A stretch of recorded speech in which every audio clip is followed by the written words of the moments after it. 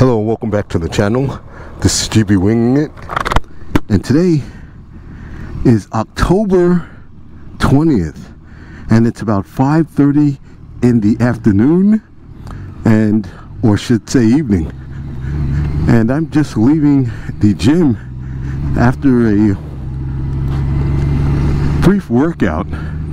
And while I was working out, I started thinking about my next motorcycle purchase, something that I want to either add to the stable or eventually replace the GOLDWING with down the line, a lighter bike.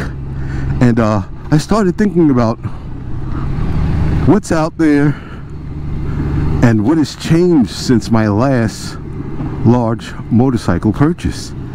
And I have to tell you, all of the bikes now are just laden with all of this technology. And I'm saying to myself, is that a necessity right now for me? At this stage in my riding, do I want all of that? Am I just a sort of basic rider, a set it and go with it kind of rider? Do I want my next ride to be so fiddly and being in and out of the menu with all of the riding modes and adaptive cruise and stabilized height and all of this other crap? Do I want that, or do I want just a pure motorcycle riding experience? I don't know. I mean, I want to be safe. I'm gonna get this light, guys. Yeah, let's wait, slow speed. And okay, I always want to be safe, and I know a lot of the rider aids and all of the new add-ons now, they're there to protect you from yourself, I guess. But we all know it's not just you.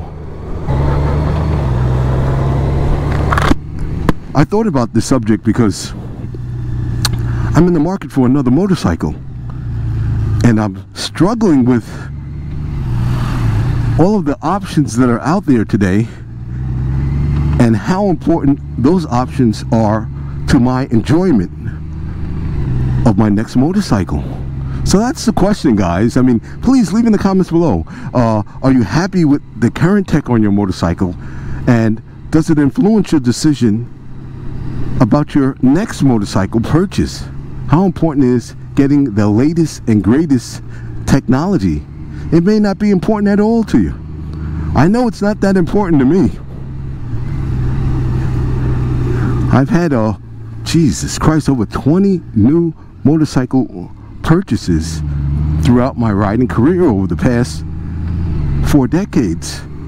And I could think back some of the most fun I ever had on the motorcycles that I've owned. They were non-ABS bikes.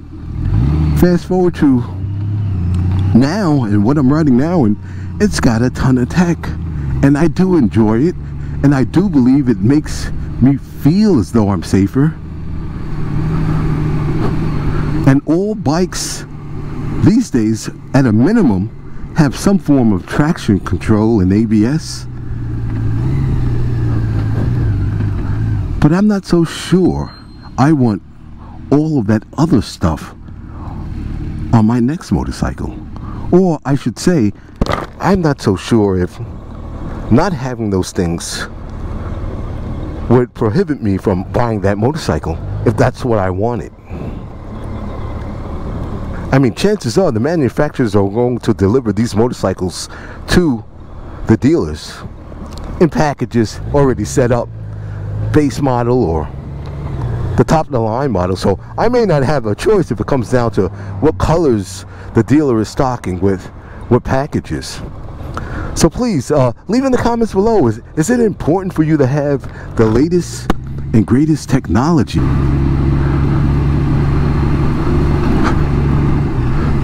For the record, I do enjoy the technology. I do enjoy traction control.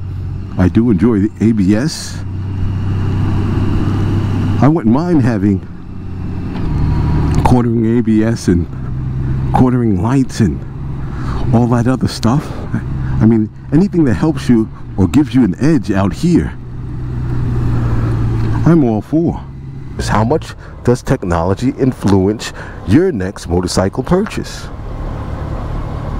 Yeah? Please leave a comment below. Thanks so much for coming along for the ride. This is GB Winging It, and I'm out.